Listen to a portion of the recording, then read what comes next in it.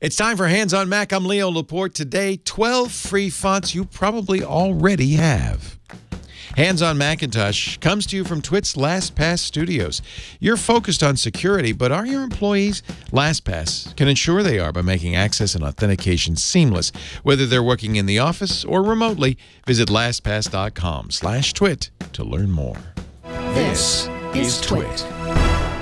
This episode of Hands on Mac is brought to you by ExpressVPN. Protect your online privacy with one click. For 3 extra months free with a 1-year package, go to expressvpn.com/HOM.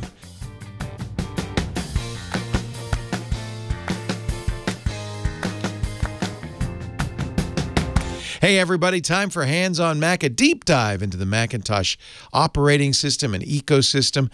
I'm Leo Laporte, a Macintosh fanatic since 1984. The Mac has changed a lot, I have to say, over the years, but it's still an awful lot of fun to play with. Now, I hope you've all updated to Mac OS X Catalina. That's 10.15, our 15th edition of Mac OS X. Catalina is great in so many ways. There are some good reasons not to upgrade. For instance, if you like to use 32-bit applications, aka old applications, you aren't going to want to upgrade. But here's a reason you might want to upgrade. There are as many as a dozen hidden fonts in Mac OS X. Let's talk a little bit about fonts, because it's one of the things that from day one made the Macintosh special. And it all goes back to Steve Jobs and his days at Reed College. You might remember that Steve dropped out after a semester at Reed, but he stuck around and audited classes. He'd actually go to classes just because he loved learning. One of the classes it is said that he went to was a calligraphy class, and that's where he fell in love with typography. And in fact, we're glad he did, because the Mac, since day one, has always had beautiful typefaces or fonts. In fact, for many of us, that's where we first became aware of typefaces and typography, is on the Macintosh. In the early days of Macintosh, when people were using it for desktop publishing, you'd sometimes get documents with 20 different weird-looking fonts in them because people were so excited. Because you may not remember this, but up till then, you really didn't have a choice. You just had to print with whatever the printer would print out with. Mac OS comes with hundreds of beautiful fonts, but there are even more. I guess Apple probably decided they wanted to, save space, except, I don't know. I'm not sure why they put them in, but then didn't install them, but you can very easily. And it starts with a program you may never have used, but there's a font manager that comes with the Macintosh. In the early days of the Mac, we'd actually install third-party font managers. But Apple installs one now, comes with all Macs. It's called FontBook. So go ahead and start FontBook. You'll find it in your Applications folder. And then you can see on FontBook, there are, on the left, some ways you can narrow down fonts. There's all fonts, computer fonts, users fonts. There's English fonts and fixed width fonts. These are smart collections. There's fun collections. There's modern. There's PDF, traditional, and web. But I want you to go to all fonts, because that's going to list all the fonts installed in your system. But wait a minute. If you're using Catalina, you might notice some of these fonts are grayed out. Apple decided not to install these, but to let you know they're available, they put them in the font book. You can click on them and you'll see a grayed out version of the font itself. Now, in this case, it looks like to be a Chinese font. Some of them are non-Roman. You're probably not going to want them. But there are some beautiful Roman fonts available. Let's go down through the list till we find one.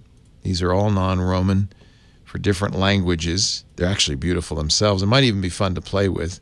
That's the Balu. And there's another Chinese font. But I'm going to scroll down a little bit to some of the English languages. This is one I really like. It's called Canela. Canela Regular. It's quite beautiful. There's also Deck and there's Text. This is the Canela family. How do I get these fonts, you might ask? I want Canela Regular, regular italic, bold. Right-click on any of the grayed out fonts and simply say Add Fonts. It'll actually add that font. Oops, nope, that's the wrong one. Take 2. Right-click on the font and select Download Canela Family.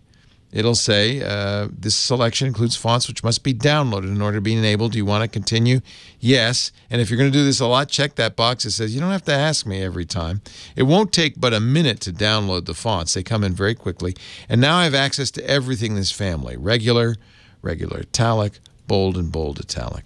If you want deck, same thing. Download the family, and it'll all download. You see how quickly.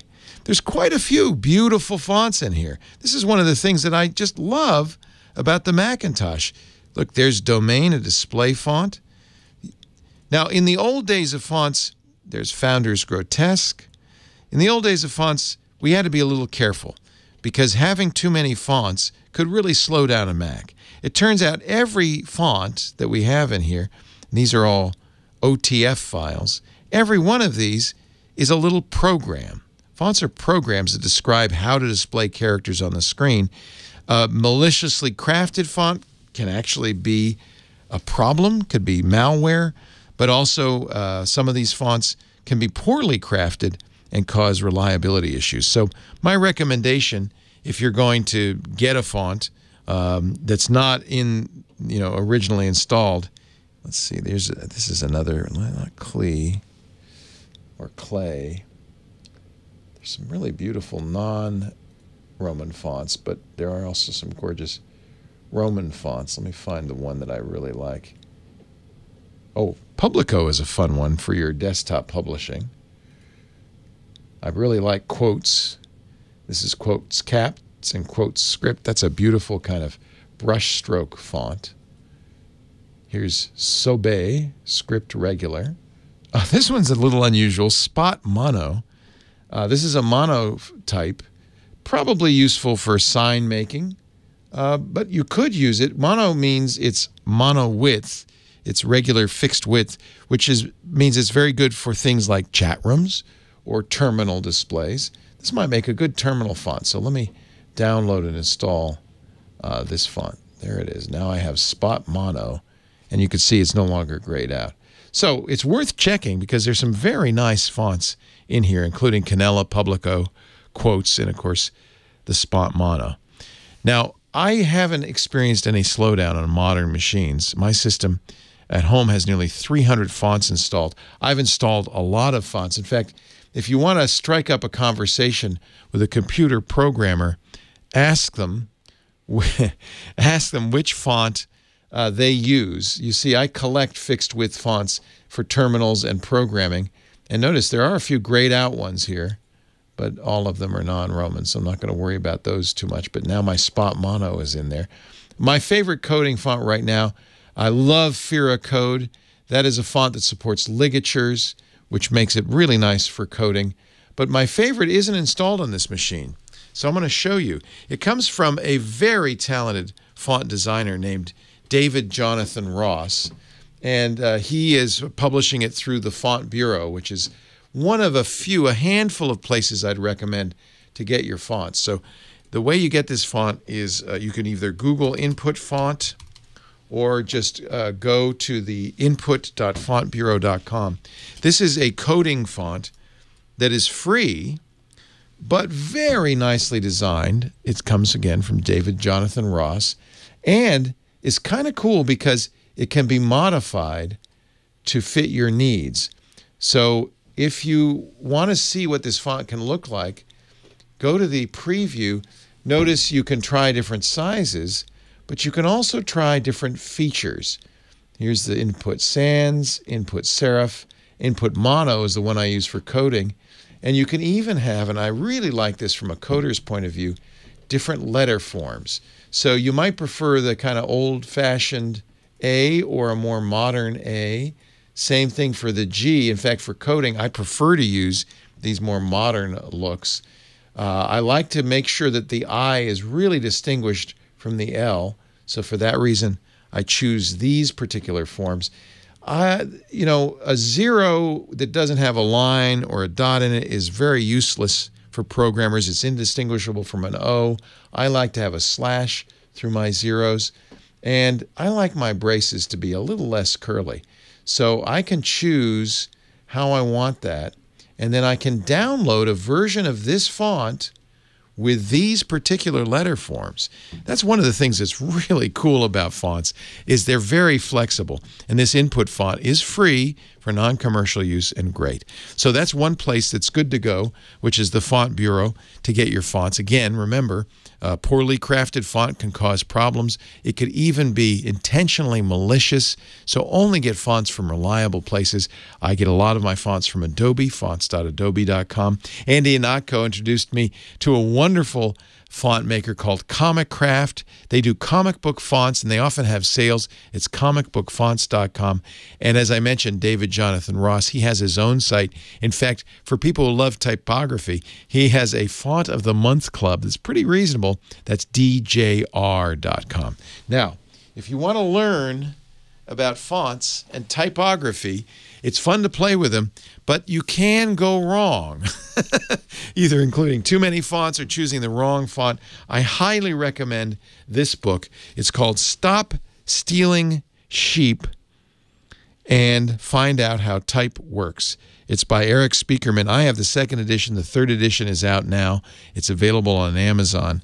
And it is not just a great book to learn about fonts and what makes fonts special and what makes some fonts better for some uses than others. You see, it's got lots of pictures. Really a beautifully done book. A great way to learn about how to choose fonts and how to use fonts. Highly recommend it. Stop Stealing Sheep. You can find it on Amazon. It's a little pricey. I see I paid $45 for this skinny paperback, but it's one of my most cherished books, so highly recommend it. And most importantly, let's give a profound thank you to Steve Jobs. If he hadn't taken that calligraphy class at Reed College back in the 70s, I don't know if we'd be blessed with so many beautiful and useful fonts on our Macintoshes and, frankly, on all our computers now. Steve started it all with Macintosh in 1984.